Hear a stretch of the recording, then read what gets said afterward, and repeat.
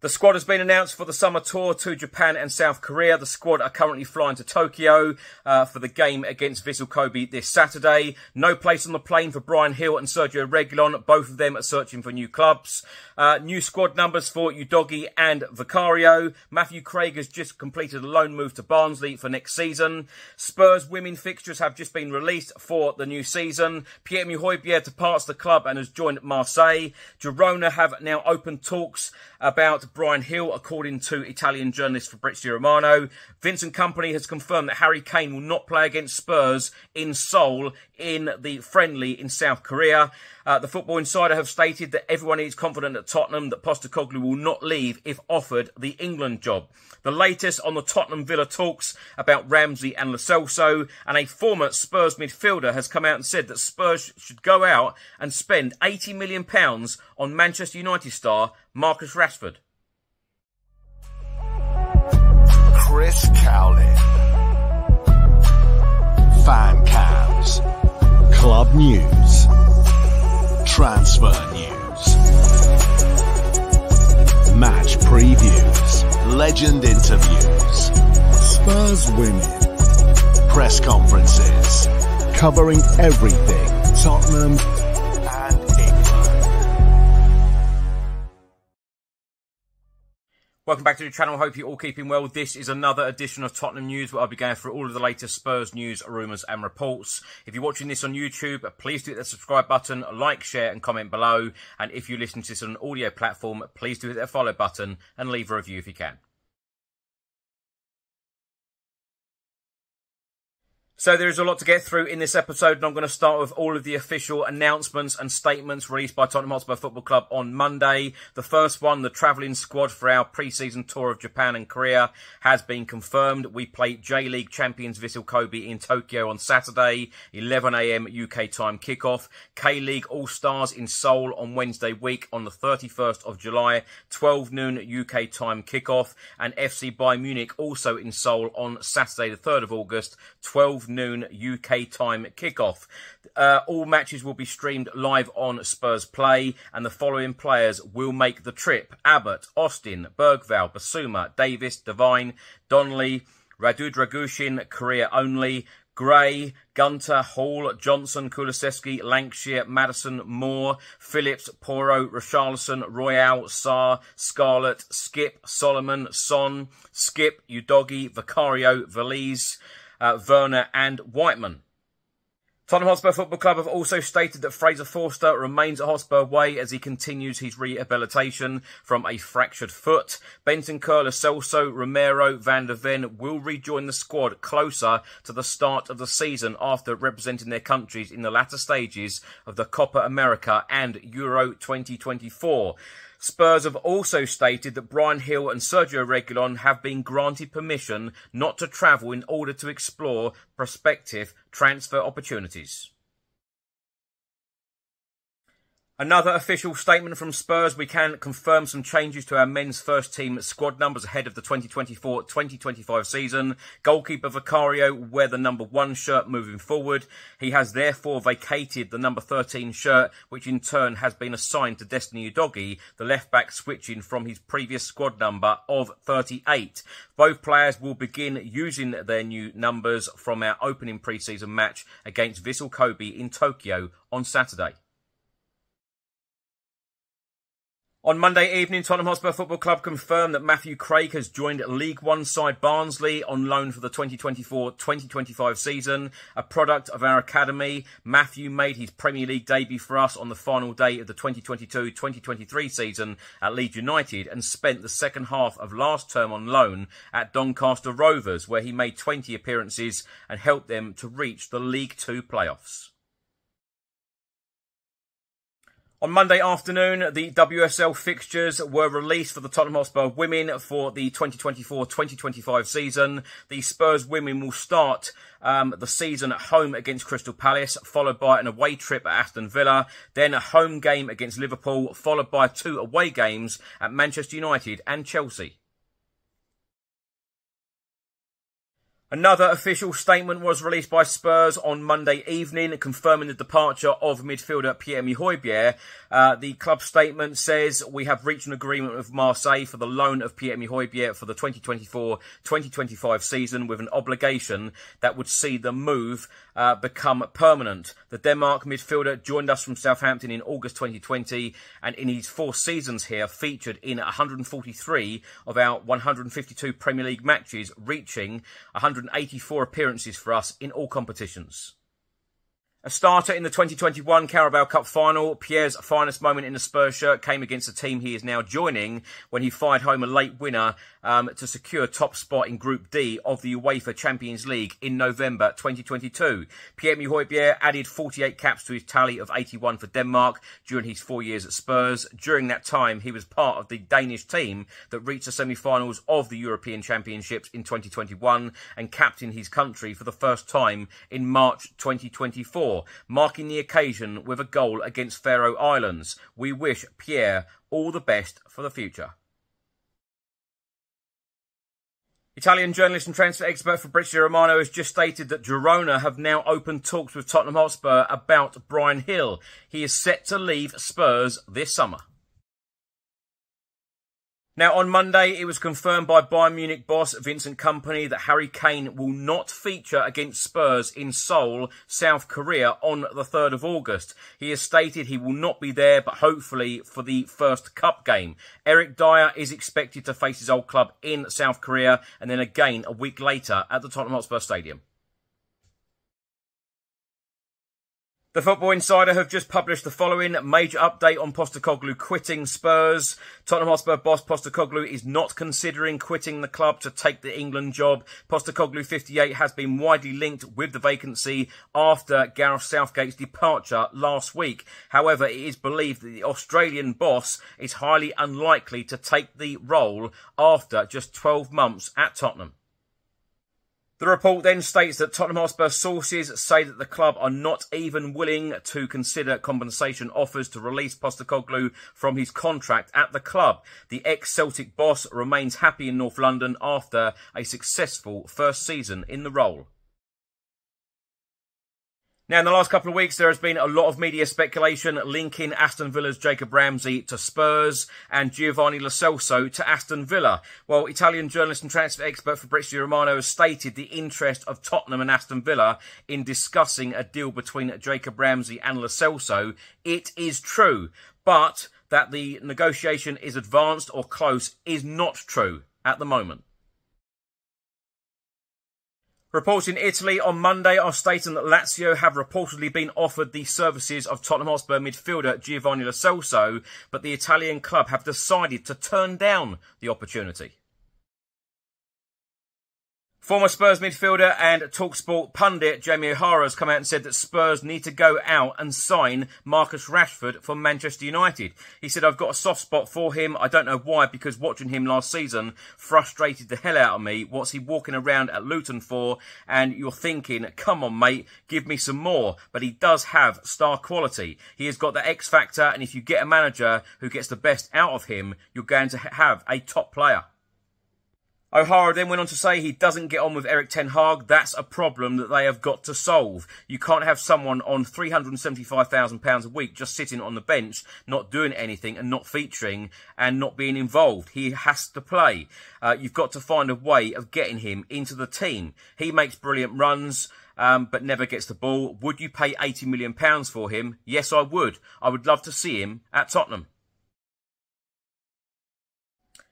Now, my thoughts on everything in this episode. Let's start by talking about the squad announcement. And, of course, we saw the video released by Tottenham Hotspur Football Club on Monday afternoon of the players getting on the plane. Now, there isn't any real surprises for me. Some people will probably be surprised that Jed Spence has got on that plane. I tell you what, if you'd have asked me a couple of weeks ago, will Jed Spence be on that plane? Absolutely not. But I tell you what, he's had a great start to pre-season, played extremely well against Hearts and against QPR, and he deserves this chance. And I always say on this channel, always say on the podcast, it is about players taking opportunities, grabbing opportunities with both hands. He has certainly done that. You know, that is progress. That really is. Postecoglou giving him a chance and Jed Spence taking it. I hope that he takes it in the 3 games, you know, 1 in Japan, 2 in South Korea. No place on the plane for Bryan Gil and Sergio Reguilón. I am not that surprised at all. I fully expect both of them to leave. I've said this for weeks. I also expected Pierre-Emile Højbjerg to go out the door. And of course, the Euros are now over. The Euros have been over for over a week now. And this is when everything is going to start happening, in my opinion. Players in the door, players out the door. Let's come on to Pierre-Emile Højbjerg, because I do wish him all of the very best. I said this at length in one of the previous episodes. I think that he always gave his all every single time he wore that Spurs shirt. I don't think any Spurs fan can ever say that he didn't give his all. A warrior and a fighter, and he gave absolutely everything on the pitch. I think that some fans have a problem with his ability, technical ability, but I tell you what, you give him a job to do, and Ange Postecoglou used him so much last season, and I actually think that he is going to be really missed. And this is why I keep banging on about Spurs going to sign experienced players, because he was one of the experienced players in that squad, not only on the pitch, but off the pitch as well, in the changing room, you know, guiding some of the youngsters, you know, in the right direction and in the right way, doing things on the pitch in the right way as well. So, you know, wish him all of the very best, and I've absolutely no doubt that he is going to be extremely successful, you know, in his career at Marseille and beyond. And as I said before, I think it's a very, very good deal for Spurs. 20 million euros. The fee will eventually be for a player in his final year of contract. And we also have a sell-on clause as well. So what a deal Spurs have got done. You know, I must praise the club for that, because recently some of these deals that we have got done of players going out the door, they have been really, really good deals. I know a lot of people will probably be shouting now, as I do, saying, you know, where are the players coming in? But I do expect a number of players to come through the door in the next couple of weeks now, particularly now that the players are on the plane going to Japan and South Korea. You know, I've no doubt Ange Postecoglou will be saying, you know, where are these players that we need, you know, ahead of the new season. I think it's great, by the way, how many youngsters, how many development players, and I know that I talk a lot about the development players. I watch a lot of their games, and last season was very, very exciting. They won the league, and, you know, we eventually had to win it again via the playoff system. And we didn't just win the league, we walked the league. You know, the under-21 players were in super form, fine form, all of last year. Pleasure to watch. Probably the best youth system I've actually seen in my lifetime at Spurs, and I've watched the reserves, the under-23s, the under-21s as it is now, and you know, super exciting football under Wayne Bennett last season, and I fully expect that to continue, because we've still got a number of great players coming through the development side and the youth system. So you know, watch this space. But you know, the likes of Jamie Donnelly, Will Lancashire, etc., Tyrese Hall, you know, they've got to grab their opportunities now, and you know, this is their chance to shine, to say, you know, I don't want to go out on loan. Give me some Premier League game time when the Premier League starts. This is their chance. This is their opportunity. You know, for them to be around the likes of Heung-min Son, James Maddison, etc. This is their chance. So I really do hope and expect them to grab it with both hands. And of course, Mikey Moore, only 16. What an experience for him. 16 years old, getting on a plane with people like Maddison and Son, etc. And, you know, playing in the first team setup. What an experience. Incredible. A little bit disappointing that Harry Kane won't be playing against Spurs in Seoul in the South Korea game. But I do get it, because, of course, you know, some of our players, they're not on the plane either. They won't be featuring in some of these games, the likes of Van der Ven, Romero, Lo Celso, etc. So I fully get it. I'd be extremely disappointed, as I think that everyone at Spurs would be, if Harry Kane did not play in the game at the Tottenham Hotspur Stadium, you know, the week before the Premier League season starts. That is the one, you know, that everyone is looking forward to, and I'm sure that Harry Kane will get a great reception from all of the Spurs fans. Matthew Craig going on loan to Barnsley. Of course, that is a step up from his loan at Doncaster last year, so wishing him all of the very best. You know, great you know, getting some really good minutes, getting some really good experience, and that is what it's all about with some of these young players. The Spurs women fixtures have just been released, so do look out for ticket information. I think the club have released that today, so do look out for that. Girona have now opened talks with Spurs about Bryan Gil. Now, I feel a little bit sorry for Bryan Gil, because I think Bryan Gil is a great player. I just don't think that he is in the right league. And I've said this before. Great player, went off, won the Europa League, come back. You know, he just don't ever get that game time under various different managers that he's played under at Spurs. He just doesn't get that run of games. He looks exciting sometimes, but just hasn't got that run of games, and I just don't ever see him fitting in under Postecoglou, and he must be frustrated, hence why he has probably said, you know, I don't want to go on the tour, I want to look for another club. And I completely get it, I completely understand it, and I have absolutely no doubt the next move that he has is going to be a successful one, and he is going to be a very exciting player going forward. We've seen it, we've seen him play in other leagues, but the Premier League just doesn't suit him. Sometimes that happens. It is just the way it is. The Football Insider have stated that everyone is confident at Tottenham that Postecoglou will not leave if offered the England job. I actually feel the same. I think that Postecoglou, and he's already come out and said it, you know, he will feel like he's got unfinished business if he doesn't make the club successful. And I fully expect Ange Postecoglou to make the club successful. And he loves a challenge. We've heard him say that many, many times before. He loves a challenge, and you know, there is nothing more than I want to see someone like him lift Tottenham Hotspur a trophy after 16 plus long years. So hopefully he is the man to do that. Lo Celso, that's going to be an interesting one. He is another player I wouldn't be at all surprised to see leave Spurs this summer. Of course, he is now on extended leave or extended holiday, and he will rejoin the group you know, before the Premier League season starts, but of course isn't on the tour. I wouldn't be at all surprised to see Lo Celso go out the door, because he is, you know, very similar to Bryan Gil, really. Great player, plays with the likes of Lionel Messi every single international break. Messi even says how great Lo Celso is. It is just a pity us Spurs fans and everyone connected to the football club don't see it on a regular basis. You know, Lo Celso is a good player. We've seen him do it in other leagues. Just haven't seen enough of him at Tottenham, which is really, really frustrating. Jamie O'Hara has come out and said that Spurs should go and splash £80 million for Rashford. I can't see that happening. Is Rashford worth that money? He probably was, but I don't think he is now. I have always been, you know, a fan of Rashford. Always wanted Spurs to go out and sign Rashford. Now, is it probably too late? Probably. Is he worth £80 million right now? No, he's not. Will Spurs pay £80 million for a player like that? Not a chance. Can't see that one happening. I'm hoping, though, as I've said, that this transfer window is successful like the other two have been under Ange Postecoglou so far. Of course, we've got Archie Gray in.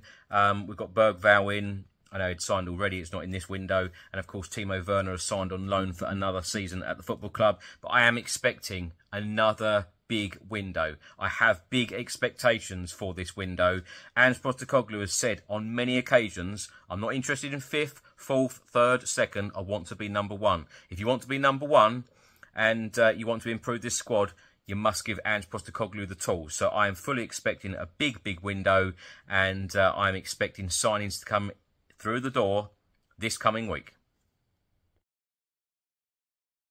Thanks for watching, and thanks for listening. I hope you enjoyed it. If you're watching this on YouTube, please do hit the subscribe button, like, share and comment below. And if you listen to this on an audio platform, please do hit that follow button and leave a review if you can. Enjoy the rest of your week. I'll see you on the next one. Until then, come on you Spurs.